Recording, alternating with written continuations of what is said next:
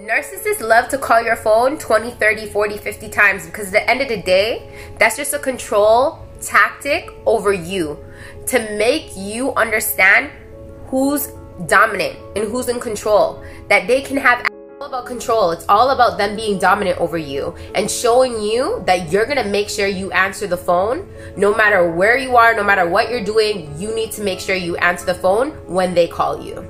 That when they do it, it's okay. But if you do it, you're crazy, right? And that's just them manipulating you and gaslighting you to believe that you're crazy. But at the end of the day, whenever a narcissist does something towards you, it is always a-okay because they're the ones in control. They're the ones in power, not you. So this is why it's okay for them to do crazy stuff like that, and it's not okay. Not okay for you to do it. That's why stand in the facts. At the end of the day, set your healthy boundaries with these people and don't drop them. If you don't have a kid with them, block and delete. No way, remember this, someone calling you 20, 30, 40 times is okay. That's toxic, aggressive, and controlling. Never let somebody call down your phone that many times and think that it's okay.